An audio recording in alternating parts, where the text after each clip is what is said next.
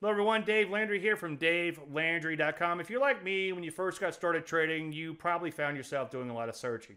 And in that searching process, you probably hit a lot of dead ends, or even worse, you came across some promises that just seemed too good to be true. And then once you put up your hard-earned cash, you realize that they truly were too good to be true. Well, there's a reason why marketers prey on you, and that's because they know a secret to the markets that they don't want you to know. And that secret is there is no secret. No one knows exactly what a market will do.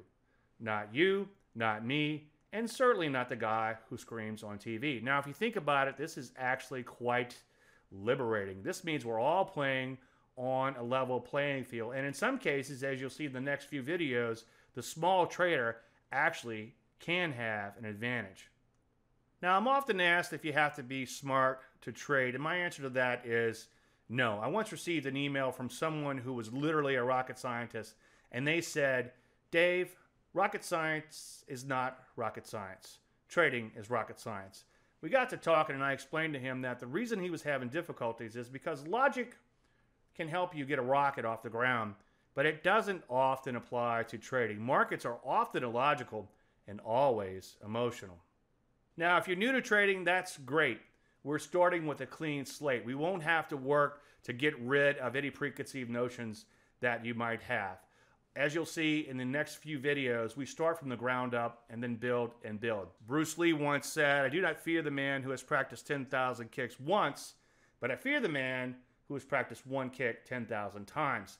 As it applies to trading, Linda Raschke once said, all you need is one pattern to be successful. And I truly believe that. Now, at some point in time, we all tend to lose our way here and there in the markets. And the best thing you can do is to avoid the siren call of complexity, adding indicators or possibly ending up on a holy grail hunt. The best thing you can do is to come back to the beginning and come back to the basics and become profitable again. So if you lost your way, come back to the basics and become profitable again. While I was putting together this course, this gentleman here, Rick Palumbo, emailed me and said, you turned my whole trading world upside down and then you fixed it. And I asked him, I said, well, what do you mean by that, Rick? And he said, well, I was following one plan, then another, then I was going back to the first one. I didn't have a money management plan. I was trying all these different things. And I simply wasn't focusing on the keep it simple cocktail napkin type of methodology you often talk about.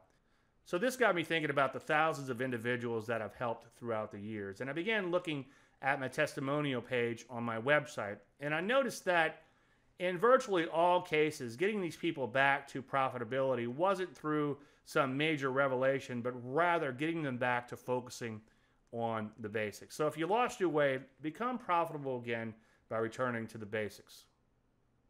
Now, there's only three things that you'll ever need to become successful as a trader.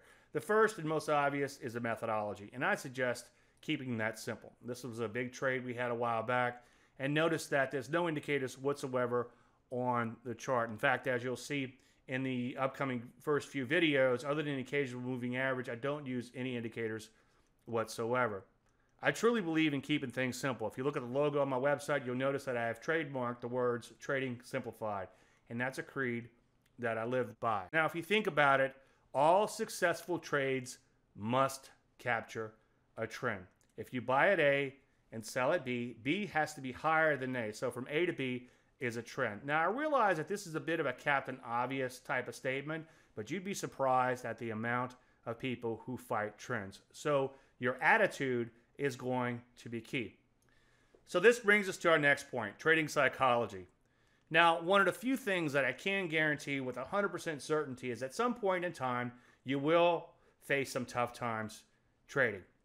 This is perfectly normal. In fact, the bad news is, unfortunately, as humans, we're simply just not made to trade. This is from both a physiological standpoint and a psychological standpoint. The same things that are keeping you alive and well and having you function as a normal, successful human being can often be the same things that hinder your trading. So the battle is often from within.